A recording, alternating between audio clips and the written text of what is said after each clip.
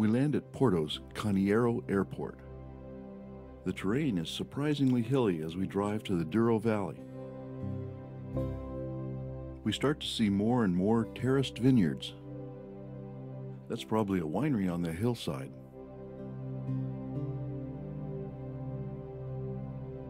This is definitely wine country.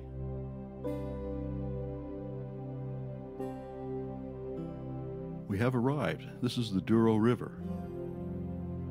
The city of Pacheca on the river.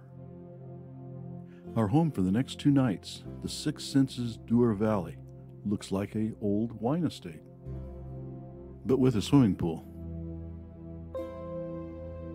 It's located on a bend in the river for a great view.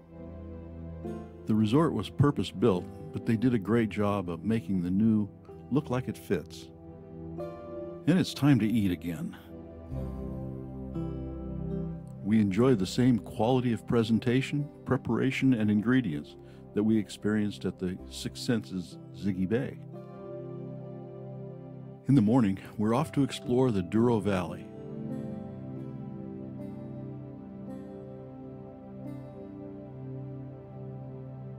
The river's been dammed since the late 60s for irrigation and flood control.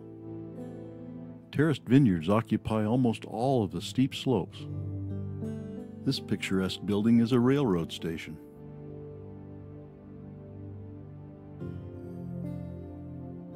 We're starting to see more wine estates among the vineyards. The town of Pinhao is where we board the boats. These are Rabelos, the traditional riverboat that was used to carry wine barrels and people on the Douro River. They're flat-bottomed with a shallow draft to navigate the shallow parts of the river. The name Rabelo means a little tail, the long rudder on the stern of the boat, which now that the boats are motorized is only for appearance. This is what a 19th century Rabelo looked like, with no cabin for the tourist, a little tail rudder, and a mast for the sail. We pass more wine estates.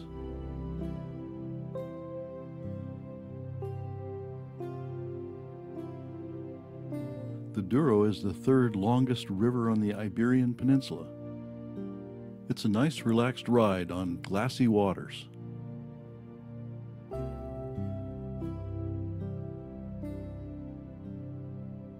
There's some familiar faces. River cruises on the Douro have become popular. There are some familiar names on the wineries, like Graham's.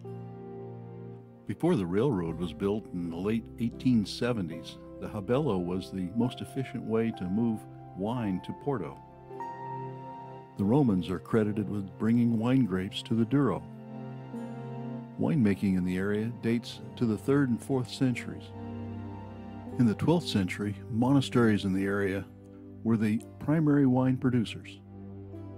The earliest mention of port wine is in 1675.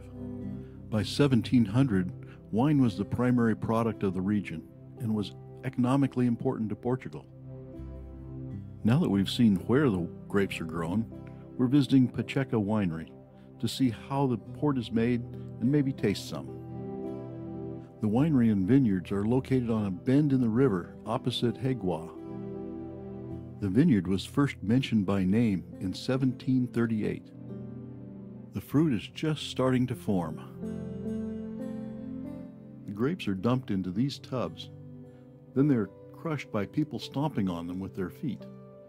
Pacheca is one of the few wineries that still use this age-old method. They claim that the gentle crush of foot creates a better flavor than the mechanical crushing. Then the grapes are fermented in these tanks. A distilled grape spirit is added to stop the fermentation and leave some residual sugar in the wine and boost alcohol content.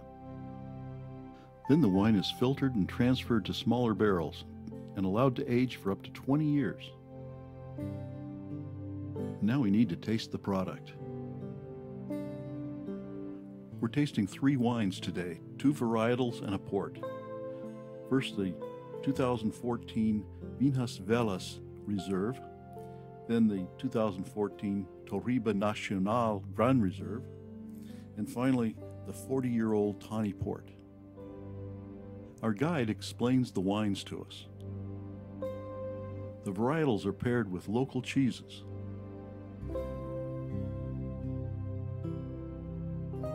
The port was great with chocolate truffles. After a little recovery time back at the Six Senses Resort, we're back to doing what we do best, eat. We're dining at one of the premier restaurants in the area, DOC. The food is, as expected, exquisite. We're entertained by a fado singer. Fado means fate or destiny. It is characterized by mournful tunes and lyrics, often about the sea or the life of the poor resigned to their fate.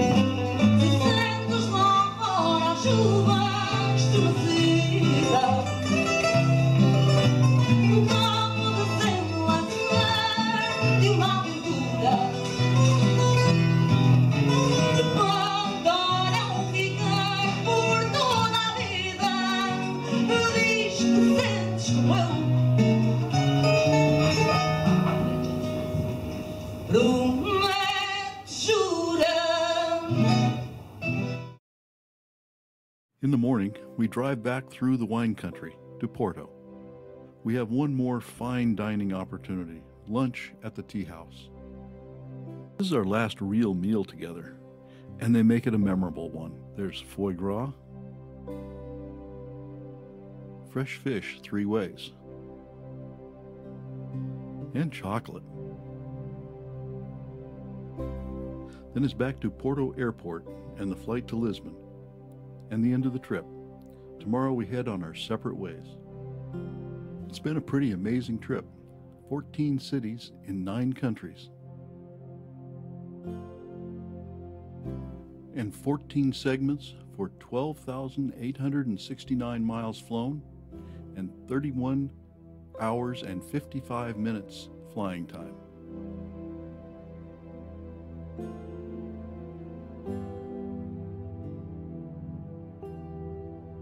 So the first thanks goes to the wonderful crew of the Black Pearl. And a big thanks to Richard for making everything seem effortless, even though we knew it wasn't. Thanks to Giselle for her boundless energy, and to Dr. Chang for keeping us healthy. And thanks to Joe for making sure our bags were always where they were supposed to be. Thanks to Wayne for explaining what happened in geologic time. And thanks to Craig for explaining what is happening in real time.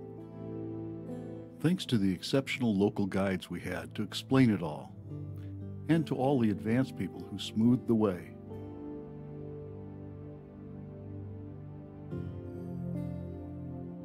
And a special thanks to our fellow travelers for your patience and curiosity. We hope to see you again somewhere on this blue marble we share.